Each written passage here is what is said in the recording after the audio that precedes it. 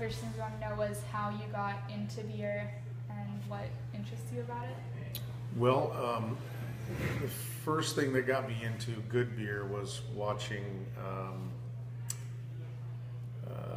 the Today Show, and Brian Gumbel was in Belgium, and he was drinking Chimay beer, and they went into how it was made by monks and how it was the best beer in the world. And I bought some, and I tasted it, and I really liked it. And I read about the fermentation process was on the back, about how it's re-fermented in the bottle. That led me to buy a homebrew kit and start making my own beer. And then I quickly figured out that there were other people making better beer than I ever would. And so I gave up the homebrewing and started searching out local people who were making beer. So that's pretty much what got me into beer to begin with.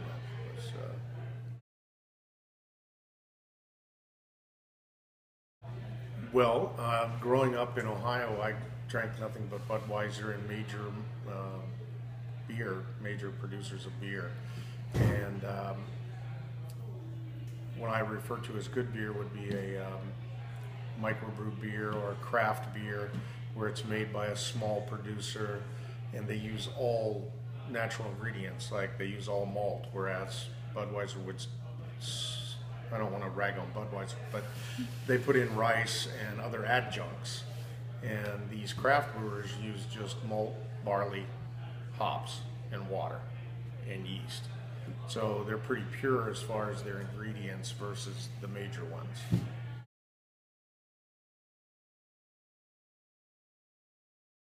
Well, what happened was we had a beer bar. I had read about that Belgian beer, so we started carrying a few Belgian beers. And I went to a beer festival where there was locally made beer. And I tasted it, and it was absolutely delicious, fresher than what you could get from Belgium or Europe. And I started driving to these little breweries around the Bay Area and would pick up the beer and bring it here to the bar and expose people in San Francisco to these beers they'd never had that are being made locally. And I built up relationships with these brewers, so I would get beers that other people didn't have, and we became known as a spot where you could come and try new things that other people weren't carrying, because I was totally into it and would drive in my Honda Accord and go pick up beer and bring it, right? Because they didn't have distributors for these beers. All your distributors were run by Bud Miller Coors. These guys didn't have any room to get into the distributors, so there wasn't a network to get this beer, so I would drive around and pick it up from Boonville, from Devil Mountain out in Walnut Creek. And so we became known as a place to have these beers. Plus the brewers were proud to have their beer showcased in San Francisco where it hadn't been before. So we would get beers from them that maybe other people wouldn't get, or they'd make special beers for us. So it gave an opportunity as a showcase for a lot of brewers to get bigger than their original starting thing. I mean, at one time, we were 10% of some breweries' business selling their beer here, in one location. First thing with keg beer is you need a lot of refrigeration to care for the beer properly. And so we started with one refrigerator, then we had to add 2 more. Then we added a walk-in for bigger storage, and then a second walk-in for more storage. So really, physically, in the bar, it's keeping the beer cold and in good condition. An obstacle was education. We had people who came in and they would ask for a Budweiser. Well, we didn't carry it. Then they'd ask for a Miller. We don't carry it. Would you like to try this German lager, which is same style of beer, but made under the Reinheitsgebot. So we would put that in front of them, and they would like it. And then they'd come back in, they'd order another one of those tentatively, and then we would switch them to an amber.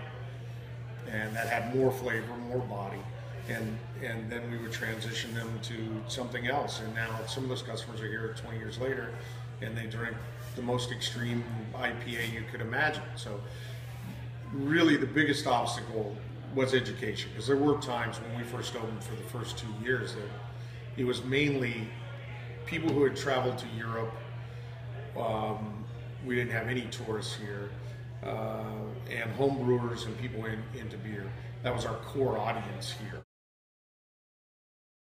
Like I said before, I think of it as a local bar. It has a good selection of beer. There are regulars here. People travel from all over the world come here to have the beer. Everything is really centered around the beer. We don't really do anything else. We have no food, although there are restaurants located all around where people can bring in their own food, and we encourage that. But mainly I think it's a place where friendships are made, relationships, children are born. It's a community within itself, really, where you can come and maybe become part of the community and enjoy good beer. And the good beer is something that most of the people come in the door have in common. At least they can start talking about the beer or the different beers, and then they become friendly on some other subjects, that they might have in common. Why did we name it Toronado? Well, in 1966, if you can envision that, the Oldsmobile Toronado was car of the year. So it was the best designed car. And I have a 66 Toronado car, and we decided to name the bar Toronado because it was going to be a well-designed bar of the year, I guess. Although it took 20 years for it to become that.